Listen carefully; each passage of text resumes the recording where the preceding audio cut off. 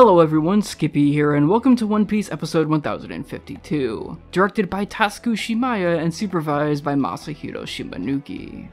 While the preview doesn't look too noteworthy since Shimaya isn't the strongest director on the show currently, there does seem to be the promise of some really cool action scenes between Zoro and King as the fight really gets started this episode, so I'm interested to see what the full picture will end up delivering on that front. Not much else to say other than to really get into it, so just how will episode 1052 end up when all is said and done? Let's get ready to find out.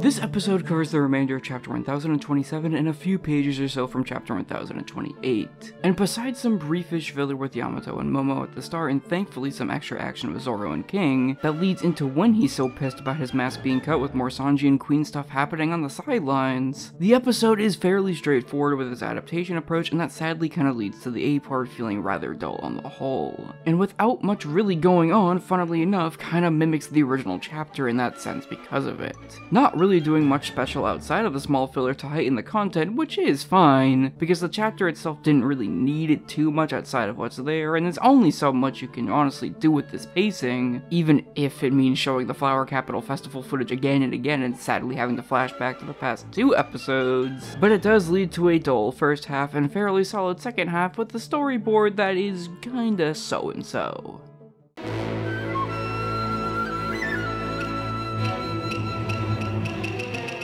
Shimaya is definitely getting pretty good when it comes to comedy, but I do feel like his major pitfalls come down to cohesion and action. Sure, there's a few little neat bits of action animation here and there, with some being even better than others, with the really awesome scene that kicks off the B part, but it's largely thanks to said animators that they're as good as they are in the first place, because Shimaya overall does have some pretty neat ideas when it comes to portraying action at points, but he doesn't reach the potential with it that he could, I feel, and he does play around with colors a small bit too, but again, when the rest of the episode doesn't really feel that way outside of these moments, it feels a little incongruent. I definitely do appreciate that he's trying at points, don't get me wrong, but I can't help but feel like it's a board of moments rather than a cohesive one on the whole, which really is just 1052. Not amazing, but certainly has some cool ideas that are worth noting, and I hope that Shimaya will only continue to improve on his work in the near future and beyond. Next week, thankfully, is looking like a more solid final product with episode 1053 that, despite the preview not showing too much in the way of action, looks fairly solid, well animated, and mostly confident all throughout.